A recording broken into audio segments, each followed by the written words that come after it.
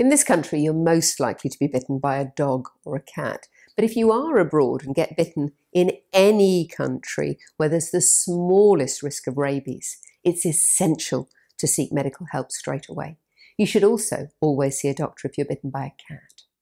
Now, you are at risk of infection, particularly if your immune system isn't working well, either because of a medical condition such as cancer or sometimes diabetes, or because of treatments such as chemotherapy. That means you're at higher risk of infection, but actually it can affect anybody. So do watch out. If the bite later becomes red, hot, tender, and maybe starts oozing, it could be infected. So it is important to go back and seek medical help.